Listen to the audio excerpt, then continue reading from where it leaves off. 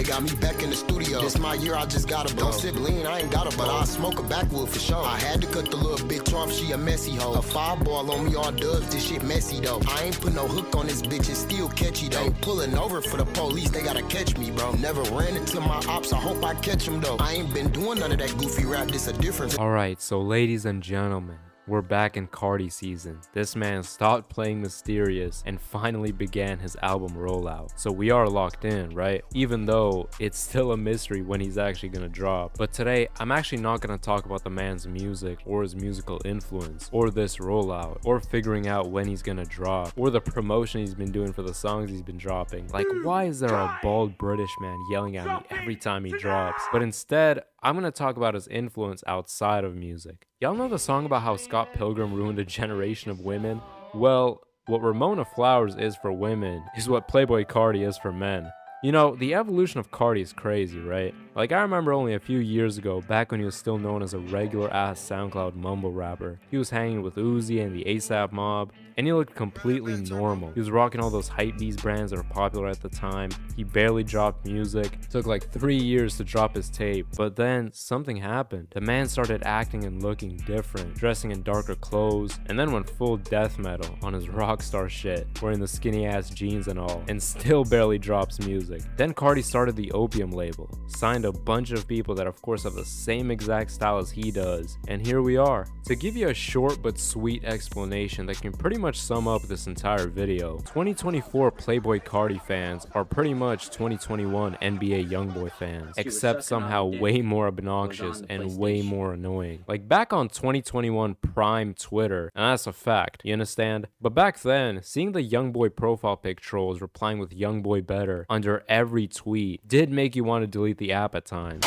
but generally it had no effect on you if you fucked with his music. But Opium fans in the present time make you not only want to hide your enjoyment for the stuff they make and do, but also at times make you just simply not want to listen to their music at all. But fuck it, the music is still enjoyable, so the OGs thug it out and just remain closeted Opium fans. Back in 2021, when listening to Ken, Lonely, and Homicide Gang was this cool niche thing, like you were the man. You were getting hoes left, right, and center. Unless you're a Redditor. If y'all still on there, you're a lost cause, I'm afraid. But yeah, discovering Ken early 2021 and then Destroy Lonely a little later thanks to Twitter was just beautiful, man. Until their shit began blowing up on TikTok and all the bandwagoning commenced. Now at this point, it was nice to see these fresh, new artists making a name for themselves and finally getting their well-deserved recognition. But damn, I couldn't help but not even think, but know that this was gonna be Yeet all over again. Like, these TikTok kids were gonna do Opium just like they did Yeet. Now, while these rappers haven't gone to as high of a status as Yeet, the Opium fan base is just as, actually no,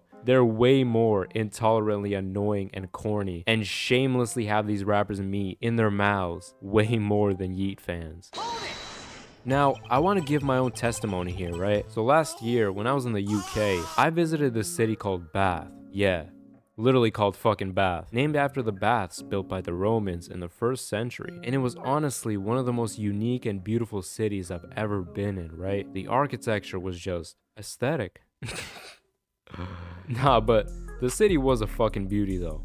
And yeah, you already know I had to flick up. I saw this one cathedral, well technically it's an abbey, and yeah, flicked up, took some photos of other places there, you know, no problem, right? Then I dropped the pictures on IG, where you should follow me, I'm not gonna lie. And instead of appreciating the architecture, these fucking Opium kids were in my replies talking about some, that's so Opium, bro wanna be Destroy Lonely. Like, get the fuck off my dick. Okay? And it was daytime too? Like, I'd understand if it was night and it was dark as fuck, but god damn, not even during daytime? Like, you literally cannot take pictures of you posted up next to any type of gothic building anymore because these rappers from fucking Atlanta, Georgia unofficially trademarked it. Now their 12-year-old fans will flood your replies with unfunny jokes they stole off of TikTok. And don't get me started on wearing all black. So this kind of shit is what you may call unintentional biting. You're not trying to, but you unfortunately end up copying somebody else's style because they simply made it quote-unquote mainstream and put a lot of people onto it, which makes you look like a dumbass for choosing to be posted up next to an edgy place in a dark setting wearing all black garments. But there are also way too many people on Instagram that are trying way too hard to be opium. Like, the term dick riding does get overused in today's time, but it's perfect for people like this. They're the epitome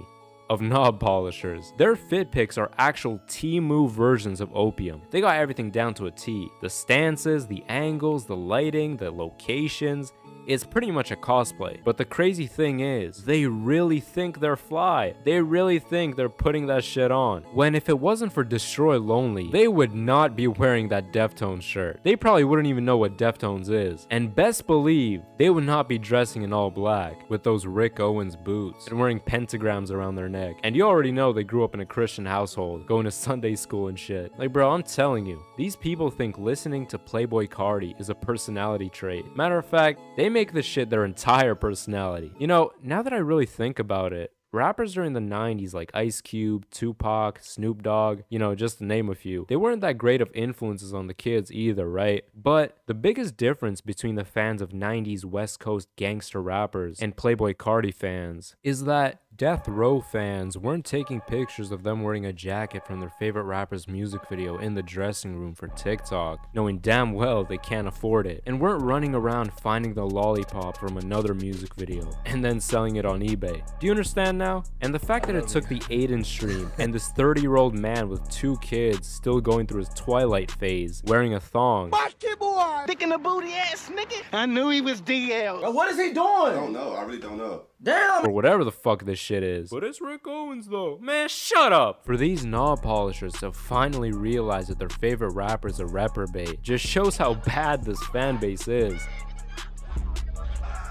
Despite there being many fucked up instances that happened only a year prior. Like, dude, this man got arrested for allegedly choking his pregnant girlfriend, and these fucking chronically online degenerates put his mugshot as their profile pictures. This whole shit just reminds me of that one Boondocks episode where Riley starts dressing as that rapper he idolized, who was actually a closeted gay guy.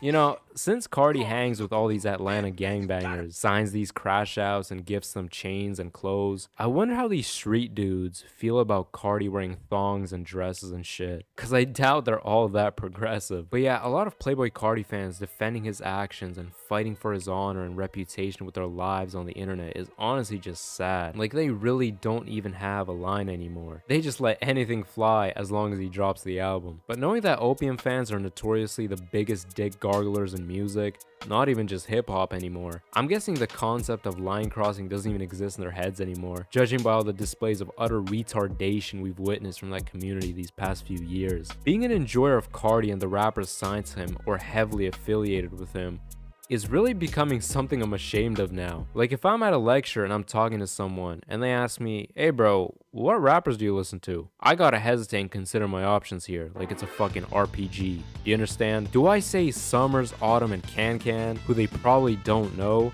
and the conversation will end up with me explaining that Yeet used to hang with them, and they'll just assume I'm one of those Yeet, Turban, Tonka, geeky Rager kids? Or do I say somebody they'll probably know, like Playboi Carti, Ken Carson, and Destroy Lonely, and have them look at me sideways for the rest of the lecture? Because your music taste, let's not fuck around here, right? Your music taste pretty much tells somebody everything they need to know. The first thing that'll come to somebody's mind when you tell them you listen to opium would be, oh yeah, this guy's one of those. Yeah, he probably wears all black in his outfit pics, doesn't look at the camera, covers his face. He probably has some weird symbols in his bio. This fucking guy probably monitors his following count. 0 following, looking ass. Oh, Carti, opium, yeah, for sure. Yeah, that's cool. In conclusion, these opium clone tryhards are the type of guys to unfollow people just to make sure their follow to follower ratio looks good on Instagram and makes them look clouded. That's it.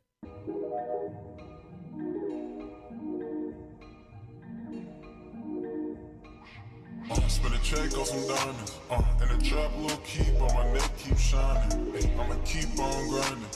Niggas hating on me, but I really don't mind. Chop the top off the coupe. If I catch me an op, I'ma shoot. Yeah, pussy trash, loose. How does it feel to be you? How does it feel to be? Rich, how does it feel to be